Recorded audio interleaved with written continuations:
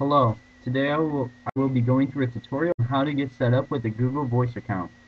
Google Voice can be used with any type of phone and most cell phone providers. Google Voice is a new communication software that offers many different features. The software allows you to receive and respond to text messages to your email.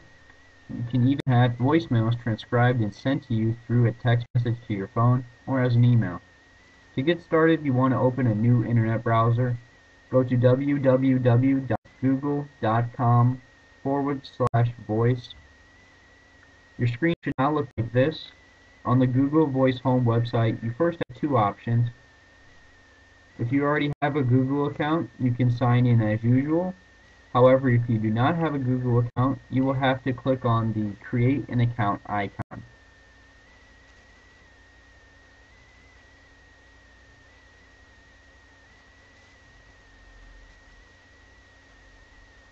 On this page, you will need to fill in all requested information. And then you will click this icon, I accept create my account. Once you click on that icon, an email will be sent to your email inbox that contains a link to confirm your account. While signing up for Google Voice, you will not need to confirm your account just yet because Google allows partial access to complete Google Voice setup.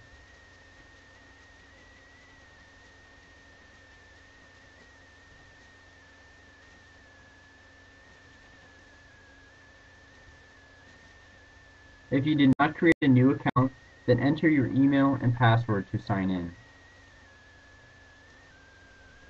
Now, if you did or did not have to start a new account, you should be at this screen. First, you will need to select your Google number. The best way that I have found to search for a Google number is through area code.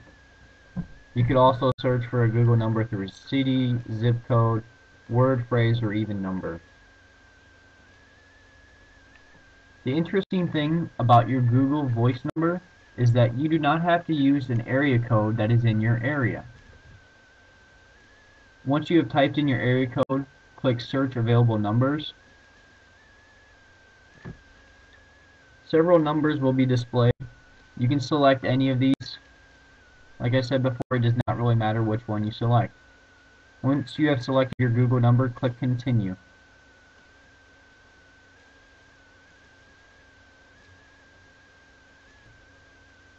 The next step asks for a 4-digit PIN number. These digits can be whatever you want them to be.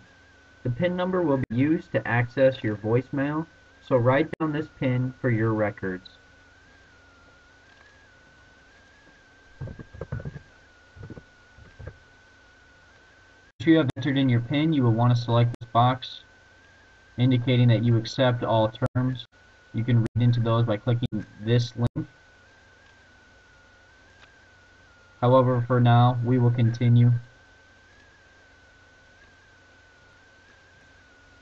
After clicking Continue, you will be brought to the third out of 4 steps. This step asks you to provide a forwarding phone number, such as your mobile, home, or work number. You can select which type of phone you will be using by clicking this drop-down arrow. What a forwarding number is this will be the phone that will be receiving any calls made to your Google number.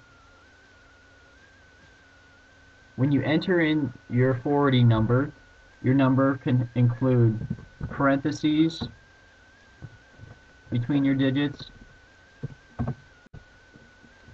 It could also include hyphens between your numbers, or it cannot. It could just be your straight phone number. You can enter it either any of those ways.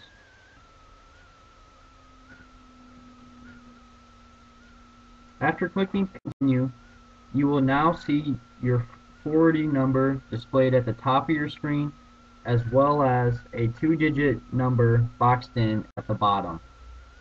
This step is here to verify your forwarding number.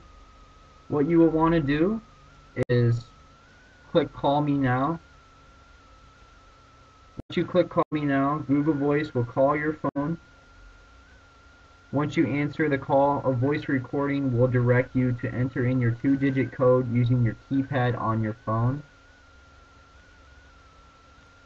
The code that you will be entering is a 2-digit number. However, it will most likely be different than my code displayed on my screen.